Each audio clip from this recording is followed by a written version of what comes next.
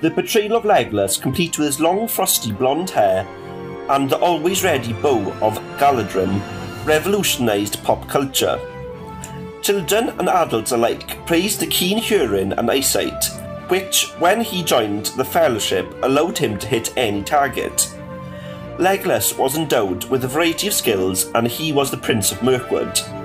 He could even fall asleep while travelling, which allowed him to cover 45 leagues in less than 4 days.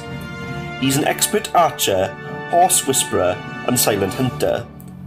One of the most appealing relationships in Middle-earth's realm is his friendship with the grumpy dwarf Gimli.